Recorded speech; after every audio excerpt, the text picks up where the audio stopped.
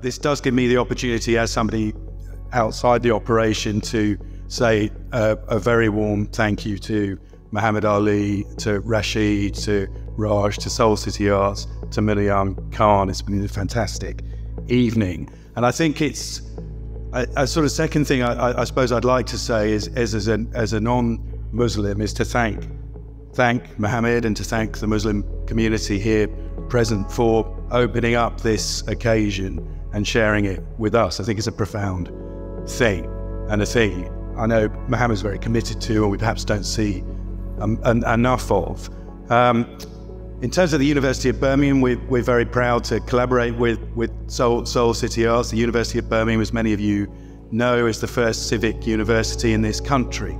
And what that means and should mean, I think, is that we should be engaging with the city as it is. And Mohammed's mentioned it already.